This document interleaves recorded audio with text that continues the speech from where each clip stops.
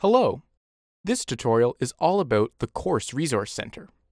You'll learn what the Resource Center is, how to open it, and how to upload files to it. The Resource Center is a common area where students enrolled in a course can access a variety of files uploaded by the administrator. Each course has its own Resource Center, and the Resource Center for a course is only accessible to students who are enrolled in it.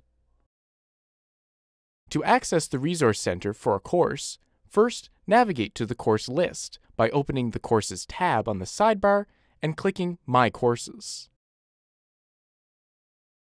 Next to the course you want to enter, click the down arrow. On the menu, click Resource Center. The first tab that opens on the Resource Center page is the Resources tab. This is where a list of uploaded files will be visible. To upload a file, click the Upload from Computer tab. First, click Browse. This will open your File Explorer and allow you to select a file to upload. You can change what name is visible to users for this file in the Resource Center using the File Name field. If you want to upload another file, you can click Add another file. A second file dialog will appear. Clicking Browse again will allow you to select another file to upload.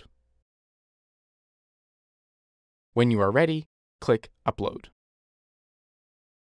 Once the files are uploaded to the system, they will appear on the Resources list under the first tab.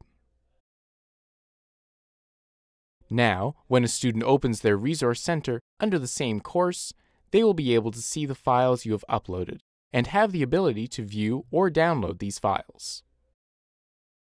That concludes this tutorial. Thanks for watching.